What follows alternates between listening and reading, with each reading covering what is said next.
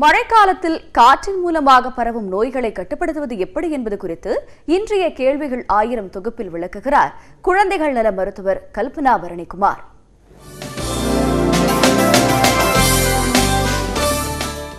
மழை காலத்தில் கொசு மூலமாக மட்டும் இல்லாமல் உங்களுக்கு காற்று மூலமாக பரவுற வியாதிகள் தான் அதிகம். இப்போ நிறைய குழந்தைங்க பார்த்தீங்கன்னா நிறைய பேர் காய்ச்சல், சளி, இருமல், மூச்சு வாங்குறது, இல்லை தொண்டை கட்டுறது நல்லாவே இருப்பாங்க. திடீர்னு ஒரு ஹை டெம்பரேச்சர் வந்துடுச்சு டாக்டர்னு வருவாங்க. அவங்களெல்லாம் பார்த்தீங்கன்னா முக்கால்வாசி குழந்தைங்களுக்கு இது வைரல் இன்ஃபெக்ஷனாக தான் இருக்கும். இந்த வைரஸுங்கிறது இந்த மாதிரி வெப்பநிலை மாறும்பொழுது காற்றில் இருக்கிற ஈரப்பதம் மாறும்பொழுது பல கிருமிகள் உற்பத்தி ஆகும். பல வைரஸ்கள் நிறைய அதிக அளவில் உற்பத்தி ஆகும் பொழுது குழந்தைங்களுக்கு அது ஈஸியாக பாதிக்கும். ஏன் குழந்தைங்களுக்கு பாதிக்குதுன்னா குழந்தைங்களுடைய இம்யூன் சிஸ்டம், அதாவது அந்த நோய் எதிர்ப்பு சக்தி பொதுவாகவே குறைச்சலாக இருக்கிறதுனால, அதுலேயும் முக்கியமாக 5 வயதுக்கு கீழே இருக்க குழந்தைங்களை ஈஸியாக பாதிக்கும். இப்போ இந்த மாதிரி வைரஸ் காய்ச்சல்கள்னு பார்த்தீங்கன்னா நிறைய வைரஸஸ் இருக்குது. Rhino virus, அடினோ virus, flu virus, அந்த மாதிரிலாம் இருக்குது. எக்கச்சக்கமான வைரஸ்கள் இருக்குது. ஆனால் இந்த வைரஸ்களை விரட்டுறதுக்கு நமக்கு மருந்து கிடையாது. இவை நம்ம ஆன்டிபயோட்டிக்ஸ் போட்டிங்கனாலும் சீக்கிரமாக க்யூரும் ஆகாது, அது பாட்டுக்கு இருந்துட்டு போயிடும்.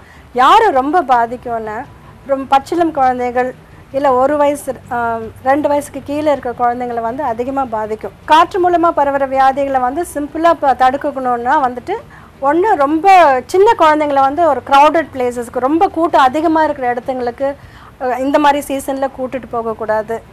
அதே மாதிரி க்ளோஸ்ட் ஸ்பேஸில் ரொம்ப நேரம் இருக்கக்கூடாது.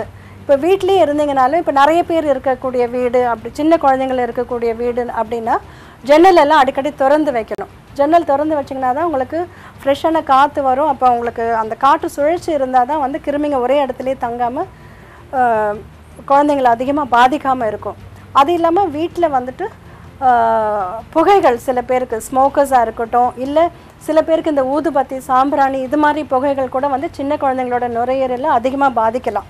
அவங்களுக்கு லங்ஸ் ஒரு மாதிரி சென்சிடைஸ் ஆயிடுச்சுன்னா இந்த வைரஸ் வரும்பொழுது ஈஸியாக லங்ஸ்குள்ளே போகும்பொழுது அதிக பாதிப்பு அடைகிறாங்க. இந்த மாதிரி குழந்தைங்களுக்கு சாதாரண இருமல் மருந்துகள் அவ்வளோவா கேட்காது. அவங்களுக்கு இன்ஹேலர்ஸ் இல்லைன்னா நெபுலைசர்ஸ் தேவைப்படும். தண்ணி மூலமாக பரவுற வியாதிகளும் குழந்தைங்களை பாதிக்கலாம். முக்கியமாக பார்த்தீங்கன்னா நீங்கள் வெளி இடத்துல சாப்பிடும்பொழுது ஜாக்கிரதையாக இருக்கணும். இதை தடுக்கணும்னா நீங்கள் சுத்தமான குடி தண்ணீரை உபயோகப்படுத்தணும். சுத்தமான ஒன்று நல்ல ப்ராப்பராக ஃபில்டர் பண்ண தண்ணி உபயோகப்படுத்துங்க. இல்லைன்னா 5 நிமிஷம் நல்லா கொதிக்க வச்ச தண்ணியை காய்ச்சி கொடுங்க குழந்தைங்களுக்கு. அதே மாதிரி சின்ன குழந்தைங்களில் பார்த்தீங்கன்னா அவங்க ப்ரஷ் பண்ணும்பொழுதும் கூட சில குழந்தைங்க டேப் வாட்டர் முழுங்கிடுவாங்க. இல்லை தலைக்கு குளிப்பாட்டும் பொழுதும் அந்த டேப் வாட்டர் முழுங்கிடுவாங்க. அது சுத்தம் இல்லாத தண்ணி. அதனாலேயும் வயிற்று உபாதைகள் வருது. இல்லை சில குழந்தைங்களுக்கு தொண்டையில் இன்ஃபெக்ஷன் எல்லாம் வருது. இதை ப்ரிவெண்ட் பண்ணணுன்னா நீங்கள் அவங்க வாயை கொப்பளிக்கும் பொழுது குடிக்கிற கொதிக்க வச்ச தண்ணியை, இல்லை குடிக்கிற ட்ரிங்கிங் வாட்டர் கொடுத்தீங்கன்னா அவங்க கொஞ்சம் முழுங்கினாலும் அவங்களுக்கு பாதிப்பு வராமல் தடுக்கலாம். அதே மாதிரி குழந்தைங்களை, சின்ன குழந்தைங்களை குளிப்பாட்டும் பொழுது மூக்குலேயும் வாயிலையும் நீங்கள் குளிப்பாட்டுற தண்ணி அவங்க உள்ளே போகாமல் பார்த்துக்கிட்டிங்கன்னா சின்ன குழந்தைங்களுக்கு இந்த வயிற்றுப்போக்கு வராமல் தடுக்கலாம்.